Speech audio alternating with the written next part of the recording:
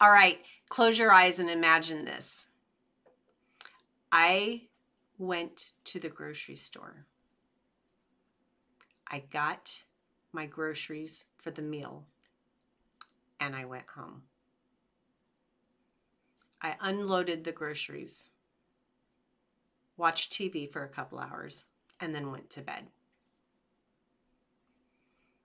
Now, tell me how fast would it be before you put that book down?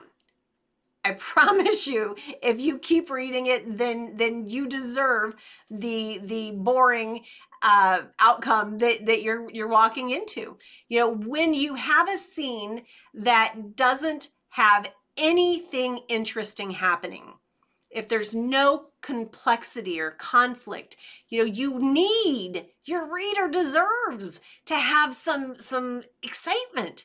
You know, maybe you say, okay, close your eyes for a second.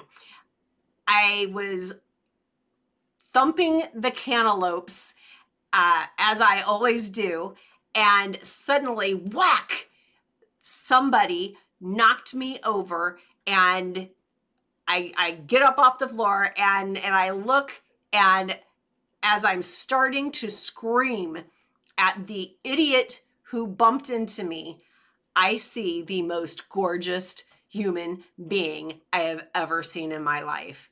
And I just stare.